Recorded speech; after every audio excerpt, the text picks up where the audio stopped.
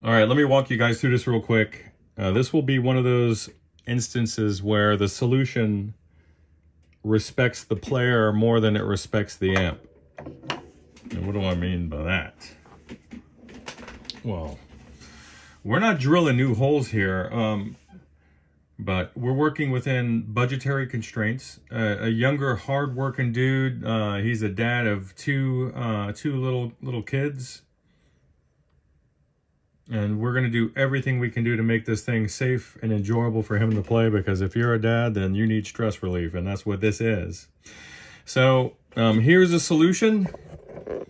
The power cord, you can see we had two existing holes in the chassis there. One is now occupied by what will be the power switch. And then the other is now occupied by, it's the same function for the power cord. We have a nice sturdy grommet going through the existing hole. I don't really have any more space to remount for, to be able to install, pardon me, that cable clamp, or that strain relief clamp, pardon me.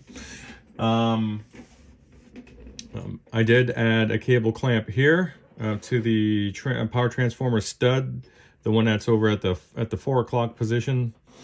Right here in the shot, and then here's our